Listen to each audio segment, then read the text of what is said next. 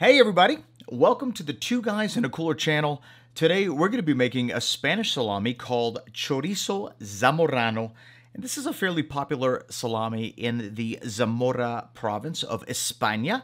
And I'm very excited to make this salami today. This particular salami is well-rounded, balanced in its flavors, slightly smoky, and absolutely delicious. If you're short on patience, this may be a great salami for you to make because it's a small diameter salami and ready in only several weeks. Let's show you how we make it. To get started, we're going to get our hands on some pork back fat, and we're just going to cut that into small cubes.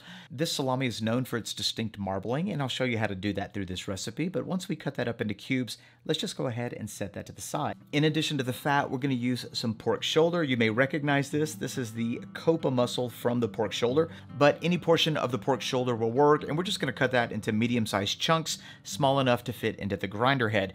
We need to now chill our meat, and once it's chilled, let's grind it on a 6mm plate.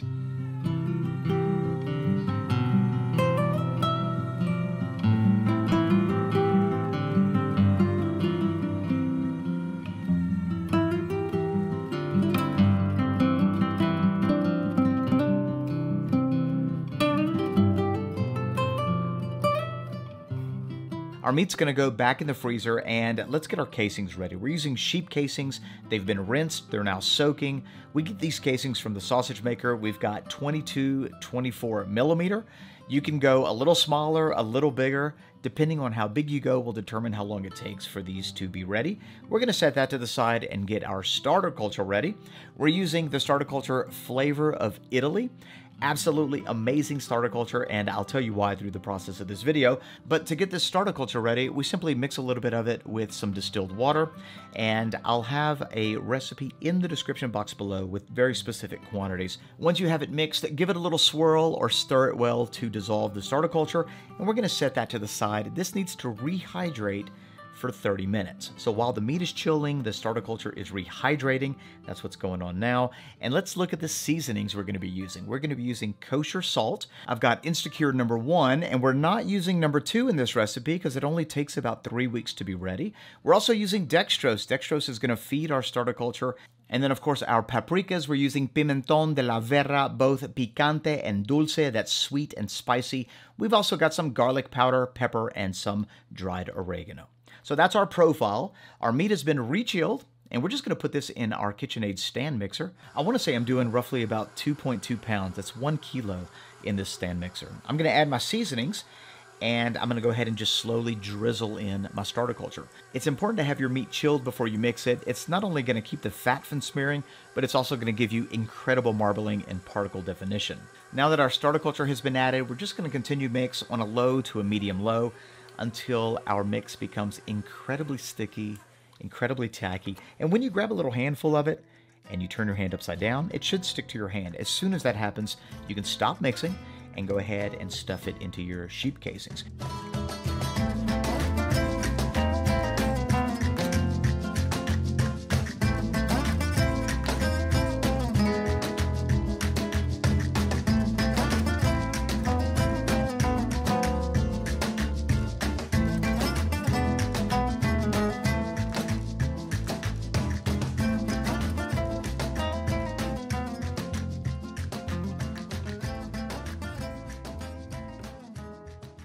Once you're finished stuffing your meat, take whatever's left over in your hopper and in your stuffing horn and wrap it in some cling film. We're going to use this little bit of mince to test the pH once it's finished fermenting. With a sausage pricker, we're going to prick our salami, making sure we don't have any visible air pockets. I'm just going to prick it all the way around, and then I'm going to put it on a scale so that I can weigh it. I want to record 2 weights, my actual weight and then my target weight. My target weight's going to be about 40% weight loss.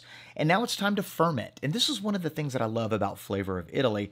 I'm just going to leave this covered in cling film on my counter. We're going to ferment this for 24 hours at 75 to 85 Fahrenheit. My kitchen's about 75 Fahrenheit, so this is just going to sit on the countertop. Covering it with cling film is going to keep the humidity high because I'm looking for about an 85% relative humidity, and we're going to target a pH drop of 4.9 to 5.2.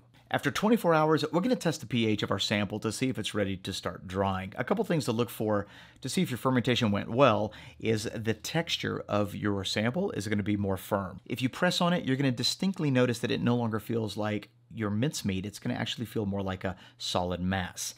So let's grab our pH meter. This is the Apera Instruments pH60S-Z. Great pH meter. Highly recommend it. Very easy to use. We're just going to stick that into the meat and read the screen.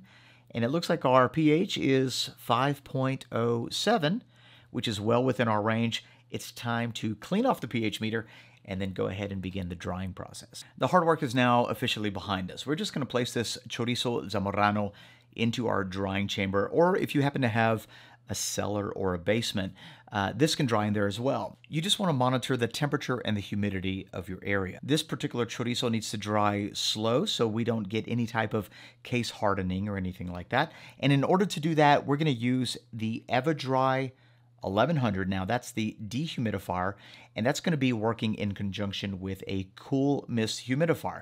This is going to regulate the humidity inside of our chamber, and all of that is controlled by two controllers.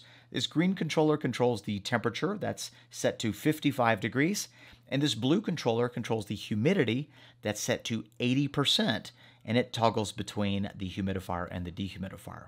So we're just going to let that hang out in there for 2 to 3 weeks until we lose the right amount of moisture. We've now hit our target weight loss. It's time to take it out, cut it, and give it a little taste. If you like this video, be sure to give it a thumbs up. Don't forget to subscribe, like, comment, and share. We'll see you next week.